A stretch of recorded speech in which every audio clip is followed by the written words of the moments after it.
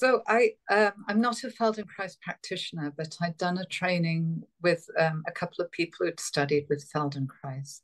I'm a physiotherapist, physical therapist in the States. And then I had a fall and hit my head and got a neck fracture. And I thought I had plateaued after several months of recovery, with pain coming down into my right hand.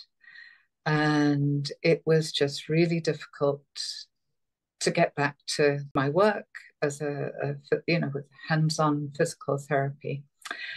And then another of these introductions came up. I had some introductions, and I decided to jump into the immersions. And within 2 weeks, I could vacuum again without having to lie down. I didn't have to rest for an hour after working on somebody.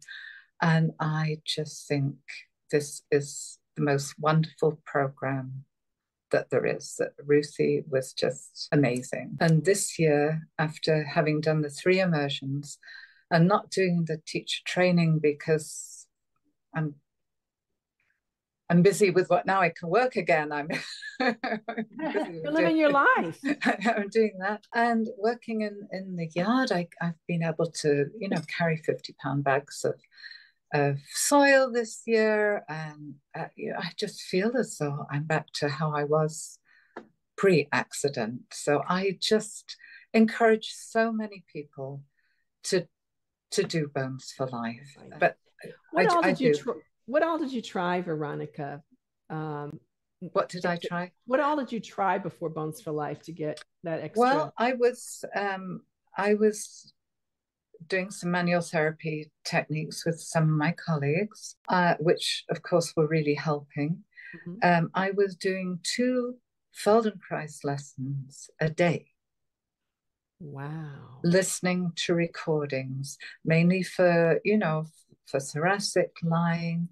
I just decided, I'd get into one of the libraries. So I was doing everything that I could. It wasn't that, I was spending 3 or 4 hours a day doing exercises.